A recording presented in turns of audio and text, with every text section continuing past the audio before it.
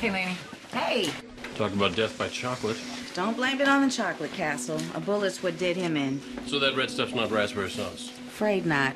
Exit wound. So you're shot in the back and then fell in the mixer? Before that, he may have struggled with his attacker.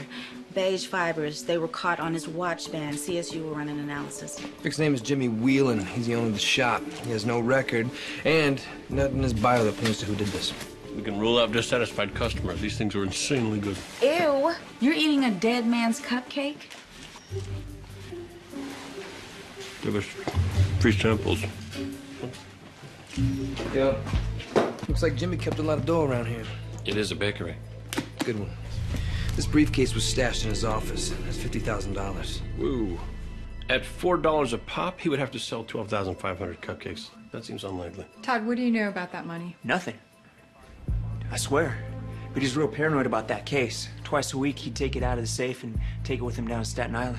What for? Just said he had business there. Well, obviously Jimmy was into more than just baking cupcakes.